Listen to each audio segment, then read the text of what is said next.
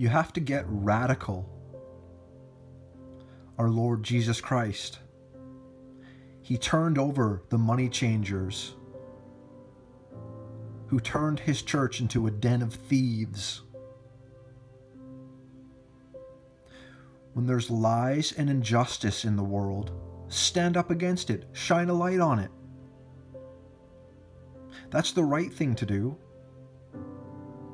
The right thing to do in this world is to follow God and not get up every day and say, what am I doing today? How am I conforming to the world? You have to get radical and go against that grain for one day in your life.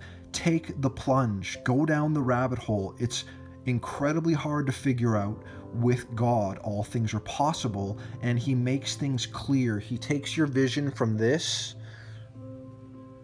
to this, and only He can do that.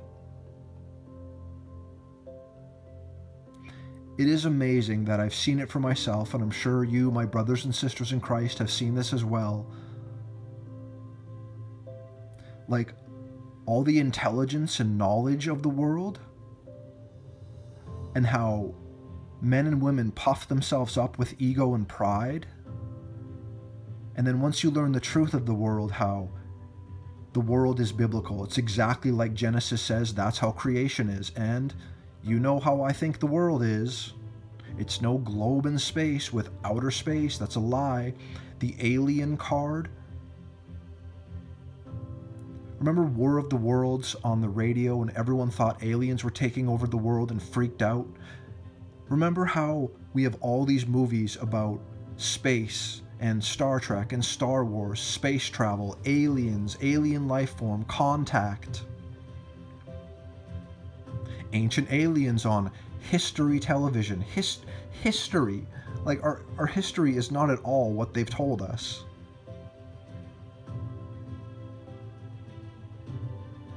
We have to get radical. And that doesn't mean like going out and breaking things or, you know, being stupid about things. It just means going, wait a minute.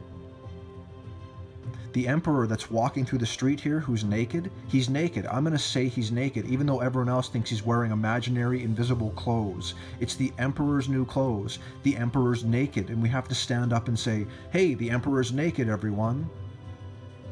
And that's a metaphor for the world is biblical and Jesus Christ is Lord. He's the only way for salvation. There's no argument there. He's the truth.